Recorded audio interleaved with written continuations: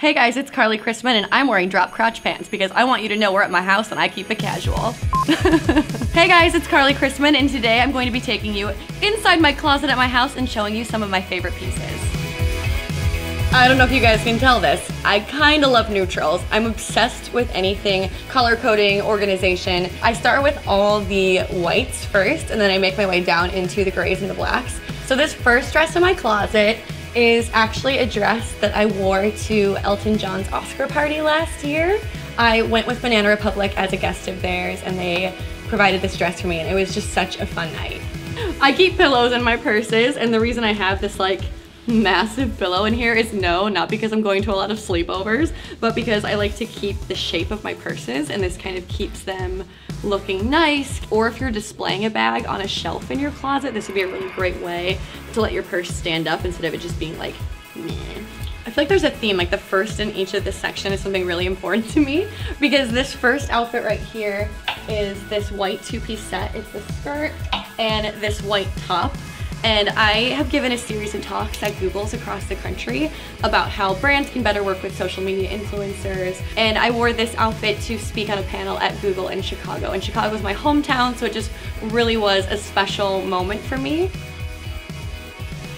For those days when you just can't even, am I right, ladies? Am I right? I have 6,000 striped shirts, as you can see, and that's because I'm basically Where's Waldo of fashion.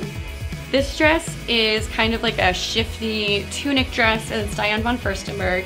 And I bought this dress when I hit 100,000 subscribers on YouTube. It was kind of my gift to myself to commemorate the big moment that it was. Realistically, when I get up in the morning, I like roll out of bed and I'm like, black clothes on me, looks good, let's go.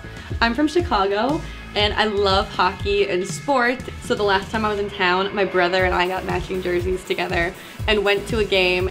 I just got this. This is my new obsession, my new baby for the moment. I always used to joke that if I had a child, I would get them the baby Balenciaga, and then I just bought it for myself because I'm clearly not having a baby anytime soon, but I wanted the baby first.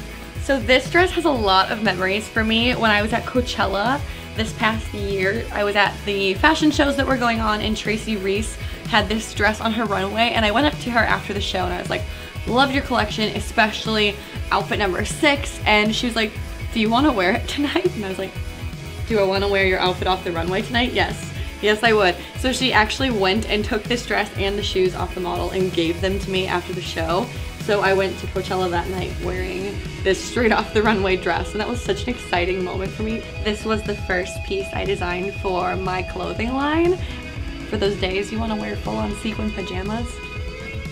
And having this like in my hands and knowing that this is something I wanted to make is the coolest feeling in the world. It's so cool to wake up and be like, oh, the thing I always wanted to wear, I have it. It's in my closet. I can wear it right now. Valentino is probably my favorite shoes for heels.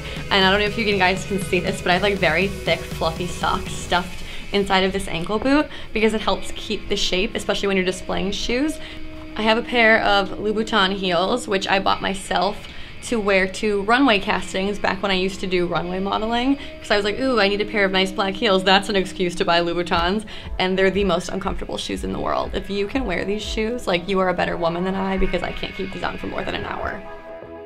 Alright guys, that's it for my closet tour. I hope you enjoyed hanging out at home with me and seeing some of my favorite pieces. I'll see you guys next time.